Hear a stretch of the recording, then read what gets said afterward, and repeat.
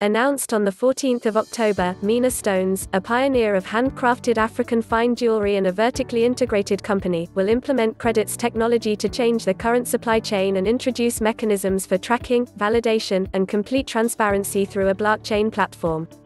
In the structure, the gemstones that are produced at a mine site in Nigeria are traced through the blockchain as the supply chain travels from mine and smelter to required parties.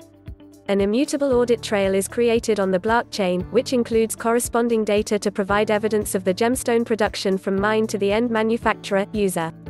Our blockchain platform is a highly secured technology that provides a unique opportunity for a comprehensive gemstone industry to carry out full risk management procedures in the framework of the whole supply chain.